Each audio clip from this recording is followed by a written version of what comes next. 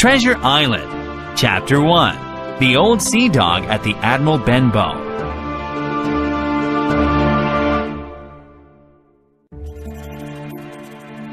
My name is Jim Hawkins, and Squire Trelawney and Dr. Livesey asked me to write down the whole story of Treasure Island from beginning to end. They told me to tell everything and keep nothing back except the location of the island, since a lot of the treasure is still there. So, here I am, in the year 1750, remembering a time when my father ran the Admiral Benbow Inn, and an old seaman first came to our door.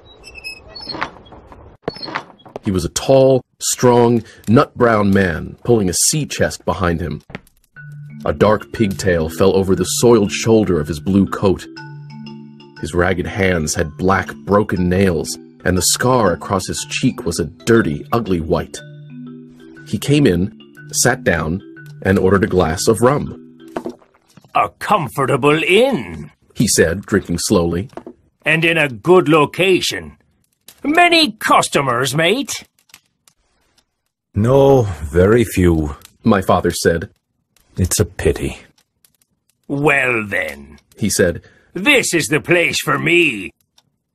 All I'll need each day is bacon and eggs in the morning, some rum, and a room with a high window to watch for ships." He threw down 3 gold pieces. "You can call me Captain," he said, looking fierce. "Let me know when you need more money to cover my board." The captain was a very quiet man. All day, he would hang around the cove or the cliffs with a brass telescope, and all evening he would sit next to the fire and drink rum. Every day the old man went for a walk, and when he returned to the inn, he'd always look over his shoulder and ask, "Have any seafaring men been here?" Occasionally, seamen did arrive at the Admiral Benbow, and he'd spy on them through the curtains. He took me aside one day and held out a silver coin. "I'll pay you every month," he said, "if you keep your eyes open for a seafaring man with 1 leg." "1 leg?" I said. "Let me know the moment he appears." On the first of each month, I'd ask him for my wage. He'd stare at me for a long time, but eventually he would give me my coin. "Look out for the seafaring man with 1 leg," he repeated ominously. How that one-legged man haunted my dreams. On stormy nights, he appeared to me in 1,000 different forms with 1,000 evil expressions. Sometimes his leg was cut off at the knee. "More rum!" he'd shout. He'd force our trembling guests to listen to his stories and his singing, and he wouldn't allow anyone to leave. "Pay attention! 15 men on a dead man's chest," he sang. "Yo-ho-ho and a bottle of rum."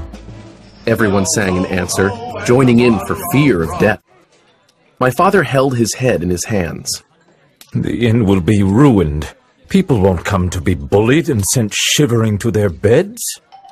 I disagreed and said to my father, "The captain does us good." So the captain stayed. He never wrote or received letters or spoke with anyone but the guests, and then only when drunk. And we never saw inside his great sea chest. Late one afternoon, Dr. Livesey arrived to see my father, who had become quite sick.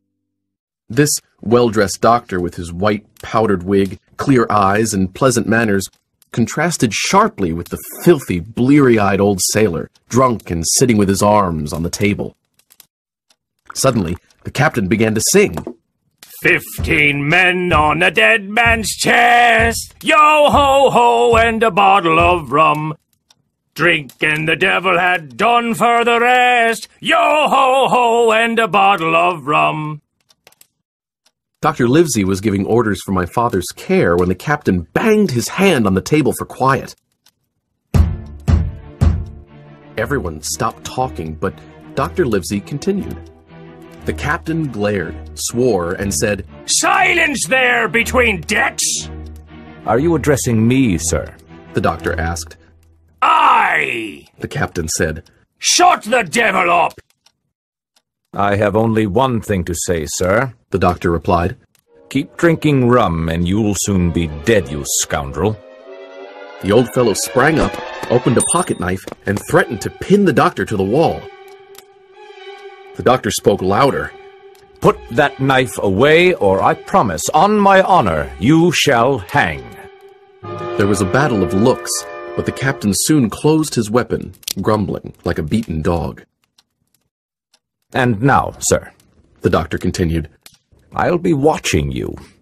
I'm not only a doctor, but also an officer of the law. If I hear any complaints about you, I'll have you hunted down. So behave.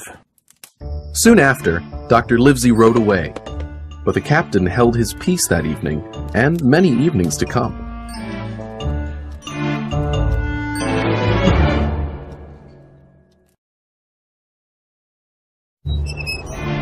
Early one frosty January morning, the captain walked to the beach with his cutlass, the sword he always kept by his side, swinging under his old blue coat. He carried his brass telescope under his arm.